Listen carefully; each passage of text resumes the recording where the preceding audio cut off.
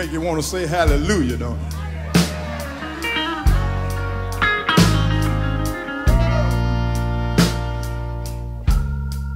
You know, the love for one another comes through. And that's another thing about music. It unites. You know, more than physical. It unites spiritual.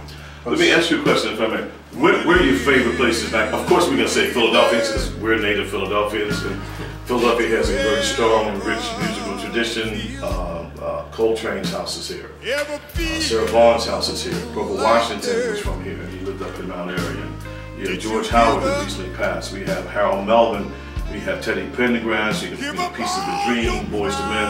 We have Joe Scott. We have so many good musicians here. So of course, we're biased. We love Philadelphia.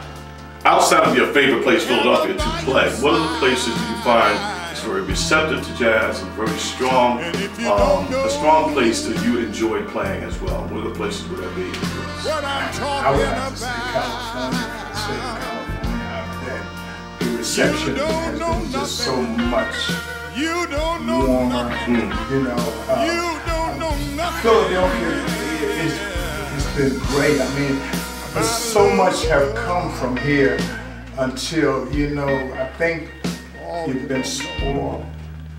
You know, I have to agree, but we've been spoiled. We kind of take it for granted. You had so many giants come from here now until when someone is performing and he's singing, playing his heart out. I mean, you got musicians like this play their heart out, and sometimes you got people just sit there and look at you like a knot on the log. You know, but like I say, you've been spoiled, so I understand that. So always, I tell you, from years going back, I've always heard them say, if you can make it in Philadelphia, you can make it anywhere. You know, and that's true. Thank you so very much. Thank you so very much.